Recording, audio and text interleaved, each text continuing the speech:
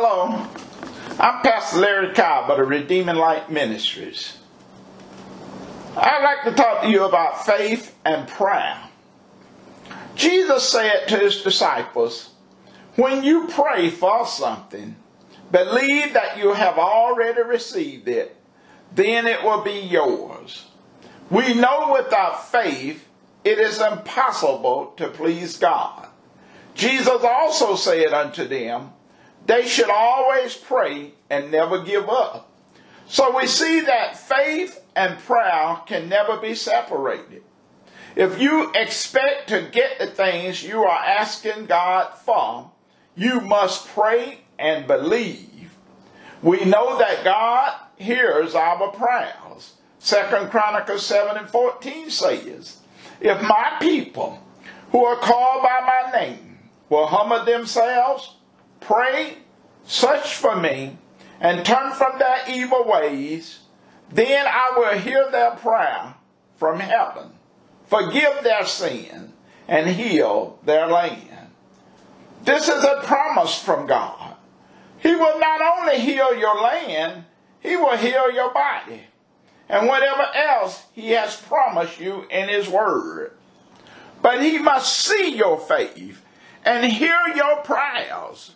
Jesus heals in response to faith. Jesus healed the Canaanite woman's daughter in response to faith. In Mark 2, 4 men came to him carrying a paralyzed man. Since they could not bring him to Jesus because of the crowd, they made an opening in the roof over the place where Jesus was. Then they lowered the cot on which the paralyzed man was lying. When Jesus saw their faith, He said to the man, friend, your sins are forgiven. The man got up immediately, picked up his cart, and walked away. He saw their faith. 1 John 5:14 and 15 says, we are confident that God listens to us if we ask for anything that has His approval. In other words, anything He has promised us in His Word, we know that He listened to our request. So we know that we already have what we asked Him for. God is not a man that He should lie, neither the Son of Man that He should repent. Had He said it, and shall He not do it? Or had He spoken, and shall He not make it good? In 2 Kings 20, Hezekiah prayed.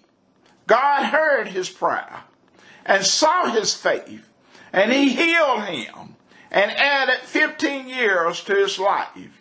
In Joshua 10, Joshua prayed to the Lord. The sun and the moon stood still in the midst of heaven, and did not go down about a whole day, because he believed. In Acts 2, on the day of Pentecost, the people in the upper room prayed, and the Holy Spirit came and sat upon each of them. They believed. Prayer ushered in the Holy Ghost. If you pray and believe, God will hear you and give you what you ask Him for.